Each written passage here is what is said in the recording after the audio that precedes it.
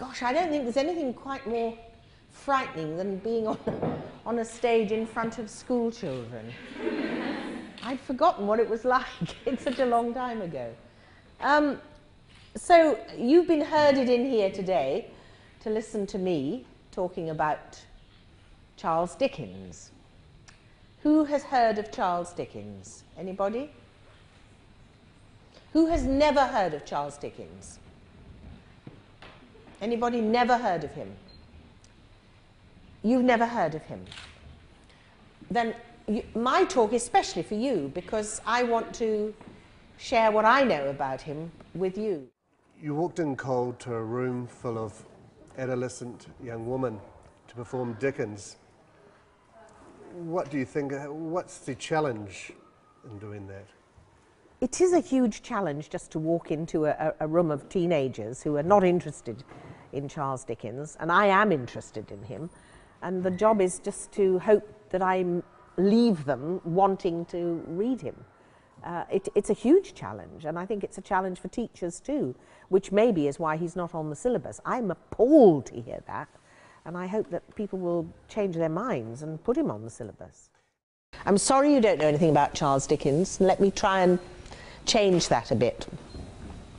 Well, I was born and brought up in England, and in England he is regarded alongside Shakespeare as the greatest writer of prose, the greatest creator of characters. Guess how many characters he created?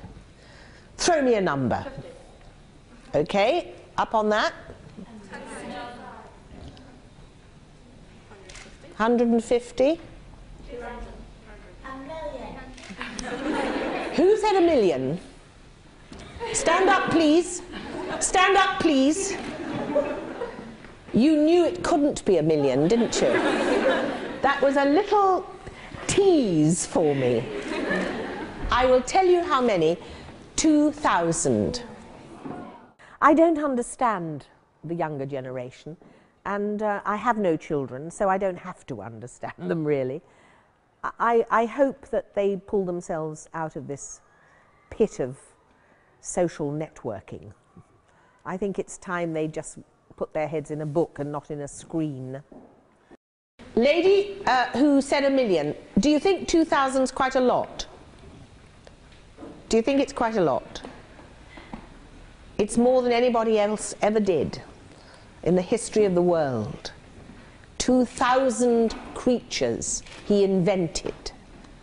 2,000 lives, 2,000 stories. I didn't know what I was going to read them today when I came, and when I was looking through Great Expectations up there, I thought I can't take hours looking for the bit that I want. I'm a very good sight reader, so what I read I had not prepared. I simply found it and I thought, yes, I can make something work out of that. I can make it dramatic for them, because that's what Dickens is so good at doing, at making a scene, making it live like drama in front of you. And that's what I was trying to do. I hope it worked. I thought they were great kids. Somebody said that I probably scared them. Has anybody ever read a Dickens novel right the way through? Hand up. Right up! So, not really very many have read a Dickens novel right the way through. One there. Do you think he's boring? Some people think he's a bit boring. He was an extraordinary man, and he had incredible energy. He would walk 30 miles through the night. He would write letters, edit books, give speeches. He wrote Pickwick Papers and Oliver Twist at the same time. Unbelievable. So he was a great example as a dynamo, which was what the Victorians loved. They loved energy in all its aspects. But he was the most brilliant comedian I'll do just a little bit from my show, which maybe will make you laugh. And then I will stop. There are 2 people on the stage, but there's only me. The 2 people are Mrs. Corney from Oliver Twist, the matron of the workhouse, and Mr. Bumble, the beadle from the workhouse. Mr. Bumble has come visiting. He has an agenda in his head. Mrs. Corney is sitting having a cup of tea, and the bell rings. Oh, dear me. Is that Mr. Bumble? At your service, Mom, said Mr. Bumble, who was stopping outside to rub his shoes clean and to shake the snow from his coat, and who now made an appearance bearing a cocked hat in one hand and a stick in the other. Shall I shut the door, Mom? The lady modestly hesitated to reply, lest there should be any impropriety in holding an interview with Mr. Bumble with closed doors. Mr. Bumble, feeling very cold himself, shut it without permission.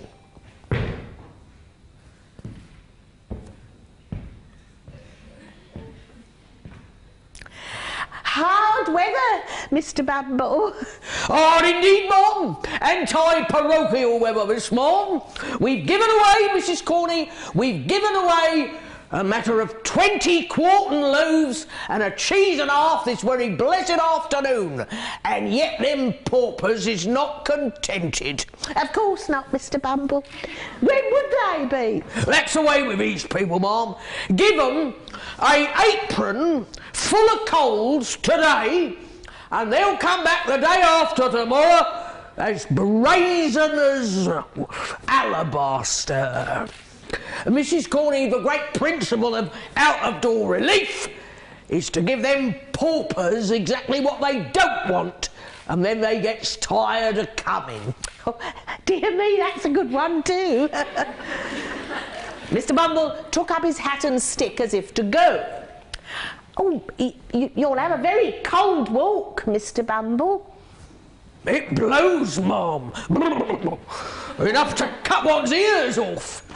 The matron looked from the little kettle to the beadle, who was moving towards the door, and as the beadle coughed, preparatory to bidding her good night, bashfully inquired whether he wouldn't take a cup of tea. Mr. Bumble instantaneously turned his collar back again, laid his hat and stick upon a chair, and drew another chair up to the table. As he slowly seated himself, he looked at the lady.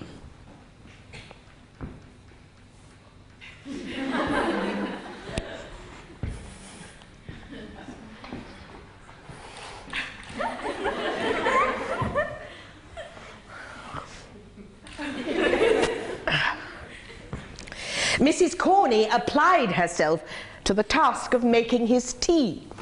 Sweet, Mr. Bumble? Very sweet indeed, Ma'am. Mr. Bumble fixed his eyes on Mrs. Corney as he said this, and if ever a beadle looked tender, Mr. Bumble was that beadle at that moment. Well, you have a cat, Ma'am, I see. And kittings too, I declare. Oh, yes. I'm so fond of them, you can't imagine. They're so happy, so frolicsome, and so cheerful. They're quite companions for me. Very nice animals, Ma'am. So very domestic. Now, the thing that Dickens did that was so remarkable was that he didn't just draw a character and make them flat on the page. He gave them life because he gave them lots of qualities. When you think of a person you know, they're not just one adjective, but they're several, because we all have layers in our lives, layers in our characters. And you know the most interesting thing about each single one of us, you, me, and everybody, we have secrets.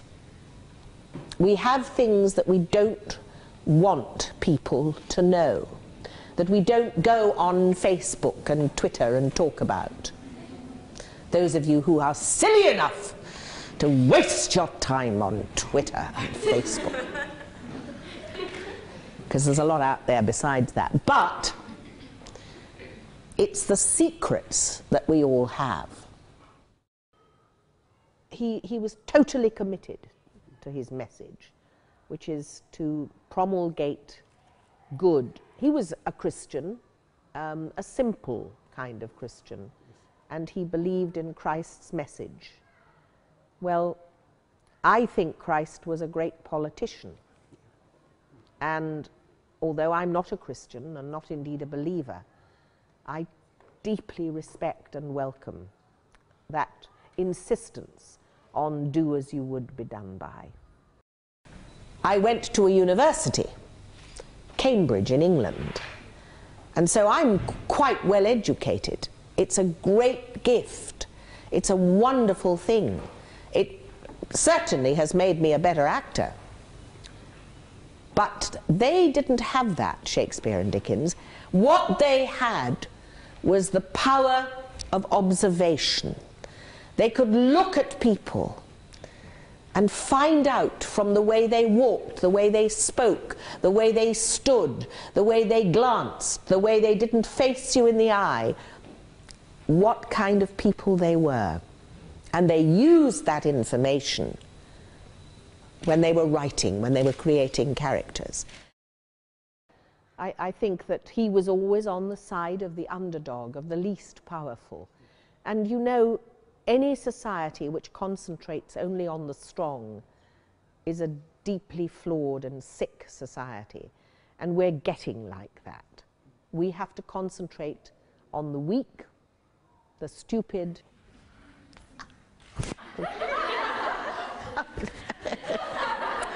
Oh, Mr. Bumble. It's of no use disguising facts, Mom. I think our society does need mending. I think Dickens saw that and felt it and knew it. And I think all his writings are testaments to the necessity to lead a moral life. And the strange thing is that he didn't do it himself. And that's the paradox that my show explores. I was just going to say, the experience when people leave your show, what is the difference between what you believe they may have understood before they walked in and what you know they understand when they leave? They usually say to me, because I always go in the foyer afterwards and I sign books and programs and talk to people, and they all say, God, I never knew he was such a rotter, but I must go and get some books. And that's how it should be. Know the man, know the work. Lady Gaga, right, Lady Gaga. Could you imagine writing and reading and being taught about the state of modern music today without mentioning Lady Gaga? I can't. She was like Dickens. Dickens, believe it or not, when he lived, and he was born 200 years ago, 1812, and he died in 1870. So I can tell you he was 58 when he died. He was the most famous man in the world. In the world. The world was smaller then than it is now, but he was the greatest celebrity in the world. People would queue up in America when he went there to see him drink a glass of water.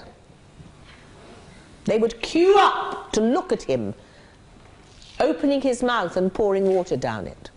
That's a celebrity, all right. That's how big he was. So, I guess it's hard to teach Dickens now to people because they think that he might be boring. The most terrifying thing for a teacher is to think they might be teaching something boring. I don't give a tuppenny fart whether it's boring or not. You will listen. You will pay attention. You will learn. That is your function now. You are students. This is the only time in your life, probably, given up entirely to learning. Lucky you. My goodness. Who's seen me in Harry Potter? Ah, me.